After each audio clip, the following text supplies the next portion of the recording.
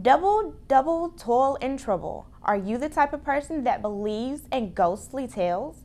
Well, there is a group in Boston that investigates things that go bump in the night. But not only does this paranormal group listen to these stories, it spends its time trying to debunk them.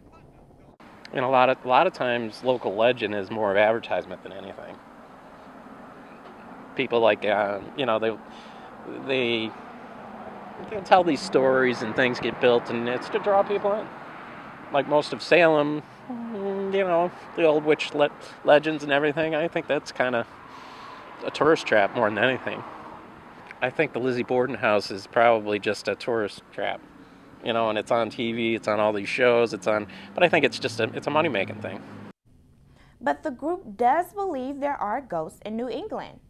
The haunted hotspots are in Lexington, Salem, George's Island, and even right here at Emerson College. This is Felicia Bearden, Boston Chatter.